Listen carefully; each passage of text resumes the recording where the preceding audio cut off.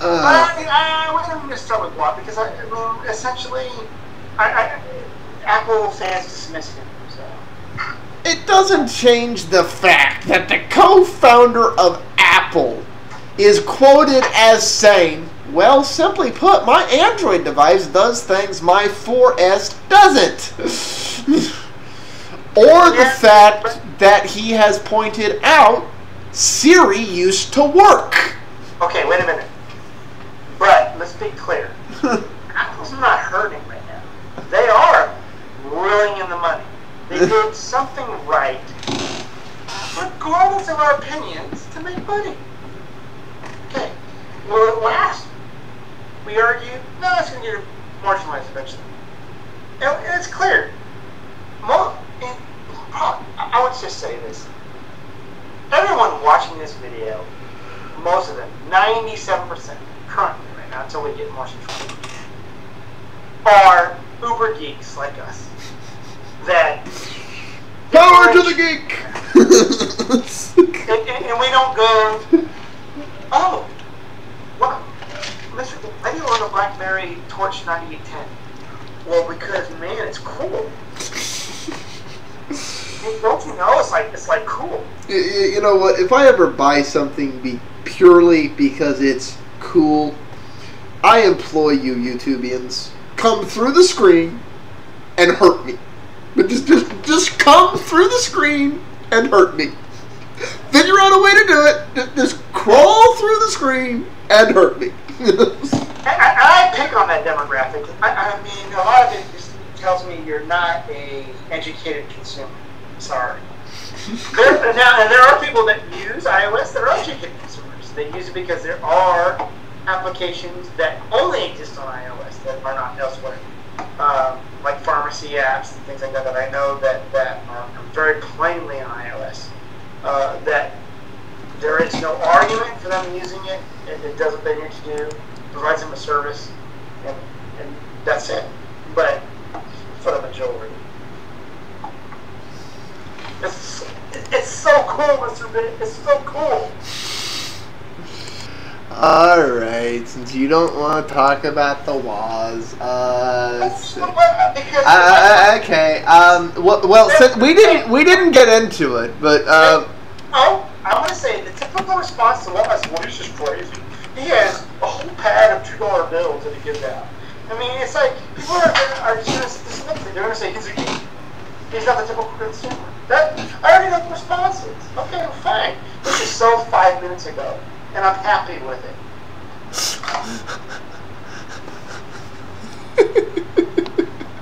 Alright, we'll get into the thing we didn't get into the other week, which happened actually right after we it started hitting the blogo wires right after we finished. Why we were filming the show last week.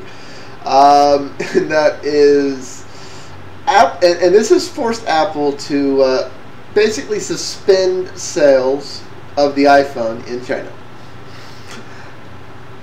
I am not. Okay. Yeah, basically, this is the result of that what I was telling you about, but it didn't make it in the store because I started reading the email after we stopped recording.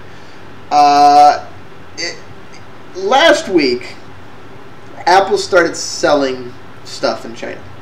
Okay, they were late opening at least one store. 15 minutes after it was supposed to open, the store was attacked. With eggs. Wait a minute. Apple said in a statement that it had temporarily suspended sales of all iPhones at its 5 mainland China stores out of concern for the safety of customers and employees. Yep. I want more details on what was the safety problem. This is the thing we were talking about, like with the stores getting attacked. Basically, they're concerned that if somebody's like late opening a store, there's going to be a mob. So they're like, we're not doing it. I do feel bad because see, China is segmented, and I'm going to be as little as politically as possible. China is segmented into free zone and then the rest of living in the toilet, and it's sad. In part, that in the free zones, you know, I can see why I can get, I guess, very mobbish. And basically, they're afraid that they're going to have more mobs, so they're like, but you know what though? That's up to the local law enforcement. I mean, I would sell if they're in your store being disorderly. See, you know what? I don't know enough. So I don't even know what jurisdiction. I would be purely speaking out of my ass. I don't know enough about the China legal system or so on and so forth to even know what the process is for dealing with that. I don't know. I mean, see, the thing of it is I know China declares free zones, but they're free to a certain extent. Free zones. I mean, after all, China is that anything like a free speech zone? Some cities that nobody will live in ever. So the thing of it is that I don't know enough about Chinese law within the free zones here where Apple is participating, because this is mainly in China. They very. I just find it funny. I know a lot of Taiwanese, and I'm sorry, Taiwan is Taiwan and China is China. I will always be that way. I'm sorry, that's how it is. Until China decides to be different and politically, then we can change that. But I don't know enough about these free zones that I'm going to take that Apple did the right move, because I don't know how that would be. We know how it would go down in the United States, but I don't know how it would go down. Well, no, I just find it funny. You know, they were toting about, oh, we have these Apple stores in China and so on, and then they get a mob that attacks them.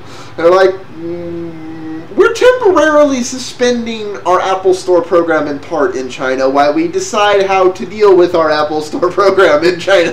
I'm just like, okay, not so toady of it now, are you? I mean, it's just like, why do you need free zones?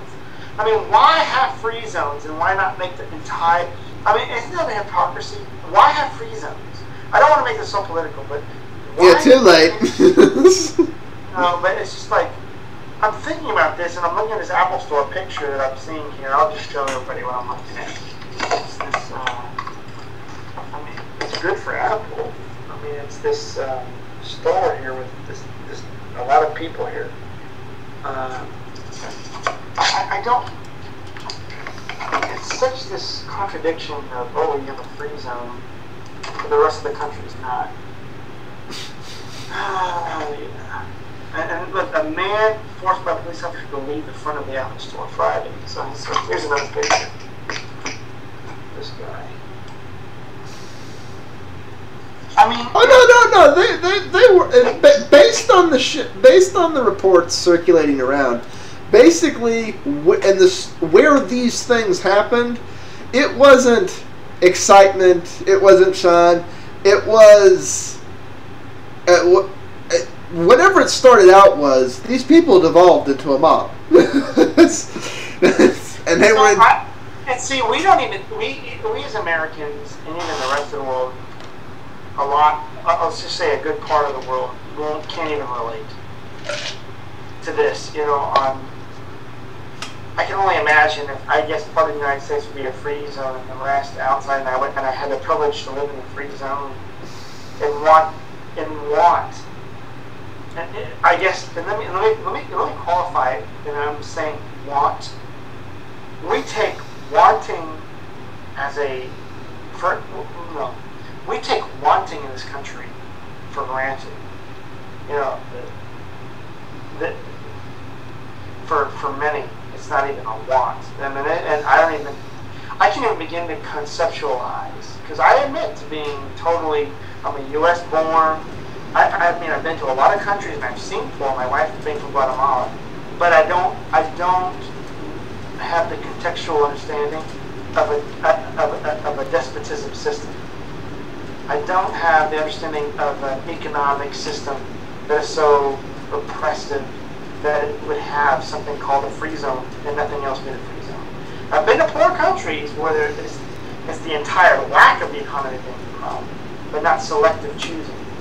And I can only imagine. I can't say right or wrong for Apple.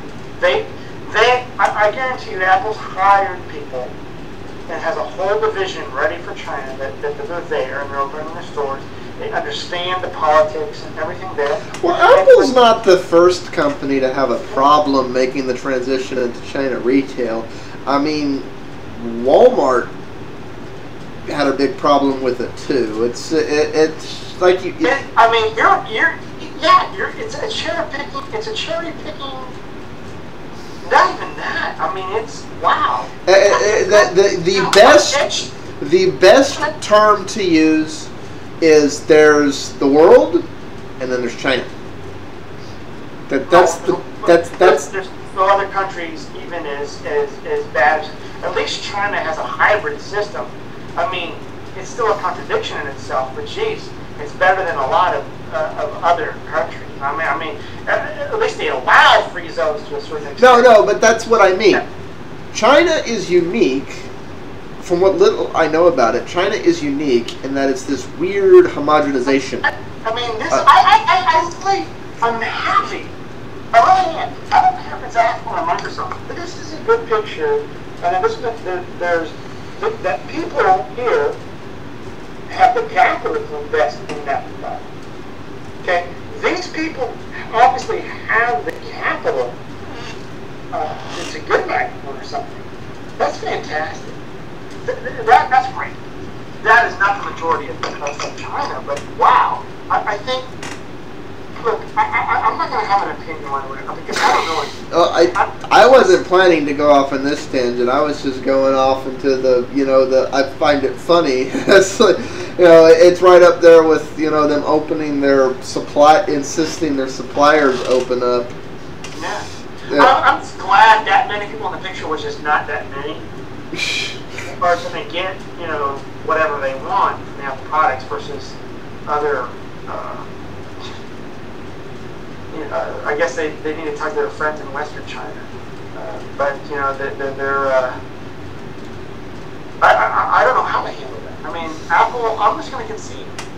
The Apple knows what they're doing in suspending their stores and how to handle that stuff. Because it's just, you know what? It's so bad that the store got egged.